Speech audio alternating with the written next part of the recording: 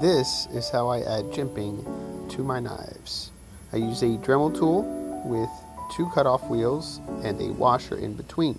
And then what I do is index 1 over after that first cut and keep moving over, and that gives me even lines. Now, I did the first part of this video in real time. I didn't speed anything up because I wanted to show you guys kind of the rhythm I get while I'm doing this. I have like a nice little rocking motion, my thumbs planted in the same spot, and I kind of keep a tempo. You got to get a feel for this, because if you don't, you can really mess up your knife really quickly. I have been there.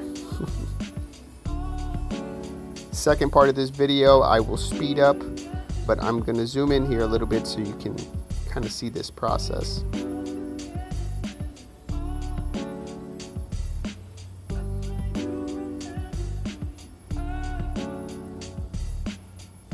And we are done. So as you can see, I now have nice jimping, evenly spaced, and it only took me a few minutes. That is the power of the Dremel. Have any questions, hit me up, guys. Take it easy. Peace.